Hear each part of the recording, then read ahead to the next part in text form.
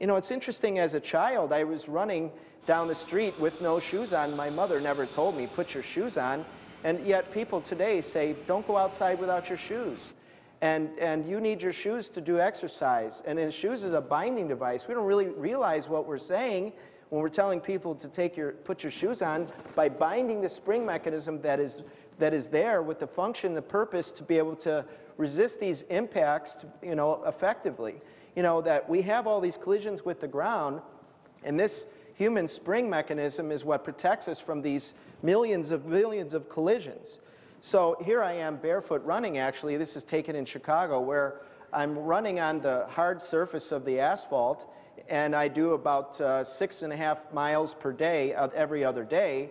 And there's a certain technique that I use that allows me to run barefoot, and there's absolutely no pain in my joints whatsoever. As a matter of fact, since I've taken up barefoot running, what's happened is that it's made me mindful of my exact form and technique to be able to hone in on exactly how my body should be moving, how the form and technique of the impacts, as my body position, as well as the speed, and how quickly I can move faster and how quickly I can add more distance to my run.